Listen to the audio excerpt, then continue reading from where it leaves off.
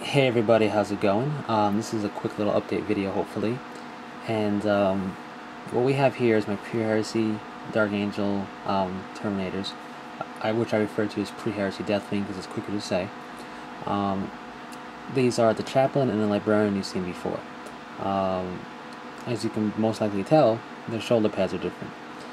I originally intended to go with dreadnought leg plates for my shoulder pads for Pre-heresy Terminators.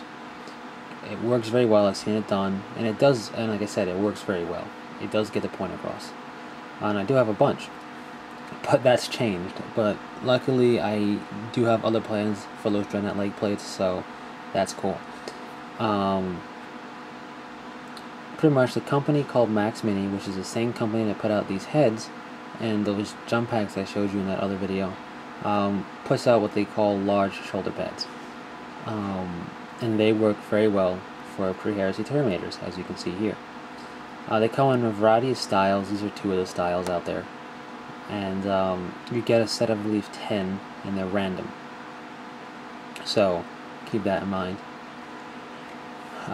Pretty much, the resin cast, like the rest of their stuff, they're very well done for the shape they are, and as far as being cast out of the resin, which is it's good, but it's the same type of resin material that you can feel if you press on it, you'll snap it in half. So you do have to take some care there. I painted them up for my Pre-heresy Deathwing here. The only thing I have to do for the librarian is paint his Stormbolter shoulder pad, so his right arm. I have to paint that shoulder pad into midnight blue just to further denote that he's a librarian. But the chaplain is done completely. And this is the scheme I'm going for with my army now. I always had the bolt gun metal being a staple. But on the shoulder pads, now that I have trim, I'm going to paint those in bolt gun metal. And that's why the chaplain is painted like that. Some people may not like how he looks because the bolt gun may seem to clash with the gold. But I don't think so, obviously, because I did it this way. I wanted to unify the army with a theme, aside from being the Dark Angels being painted black. I wanted to unify them, so while the models will stand out war gear wise in his difference, like he's more unique looking than a standard Terminator, but other than that, I didn't want him to be like, oh, there he is, because of the shoulder pad. I wanted there to be some type of unity there. If that makes any sense to anybody else but me, that's really cool. So that's pretty much it. I got more of those shoulder pads to go. Obviously, I bought a decent amount. So what I was working on that I stopped working on with this, so they were making these shoulder pads, was my first counts as Belial. Now I say first because he has 3 different war gear options, and because of that, instead of magnetizing him like I did my post-heresy Belial, I'm going to just make 3 different models.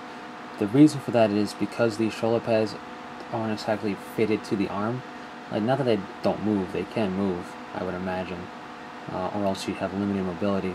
But not because of that, but because the arms themselves vary from Stormbolter to Thunderhammer to Lightning Claw, and you don't have much movement in terms of posing with the magnets when the shoulder pad is itself not affixed to the arm, because it wouldn't be in this case. So that's why I'm just going to make 3 separate models. But the first one I have in the works is all base coated except for the shoulder pads, so I'm going to get to work on that relatively soon. I want to finish the battle wagon stage, the step I'm up to now. I want to finish that step first. So if I do that, I'll reward myself with working on Belial, or one of my Belials.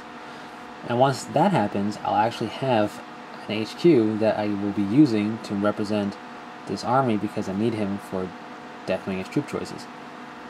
But anyways, I highly suggest checking out Max Mini for these helmets or other bits they make, these shoulder pads, those jump packs.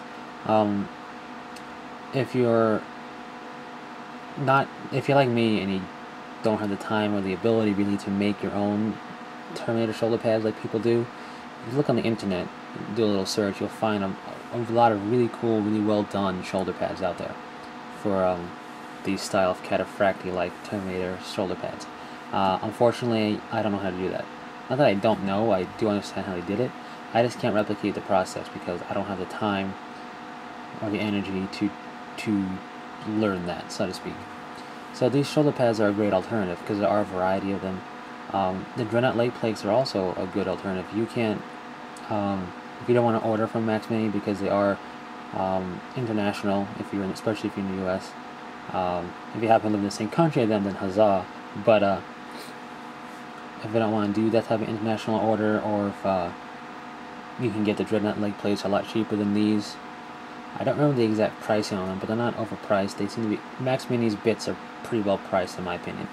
But the Dreadnought leg plates work in a pinch, and if you can't make your own shoulder pads, then I would suggest going either with Max Mini shoulder pads or the Dreadnought leg plates. Both get the job done very well. So that's my little blurb there. And until next time, take it easy.